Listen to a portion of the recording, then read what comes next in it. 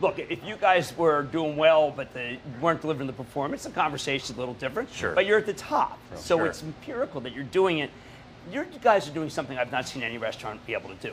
You're making money on delivery. You're making money on the Chipotle. You're making money on all the things, the convenient things that are losing money for restaurants. How is it possible that you are actually expanding gross margins, doing things that are hurting gross margins for everybody else? You know, the fact is we have a second line that we do all our digital and off-premise orders. So the fact that this front line right here doesn't get bottlenecked as a result of, you know, all those occasions, delivery, digitle ordering, the Chipotle where you can pick it up now in your car.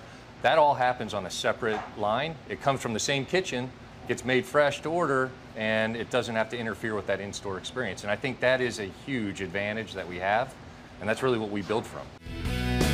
Don't miss a second of Mad Money. Follow @JimCramer on Twitter. Have a question? Tweet Cramer. #MadTweets. Send Jim an email to madmoney@cnbc.com or give us a call at 1-800-743-CNBC.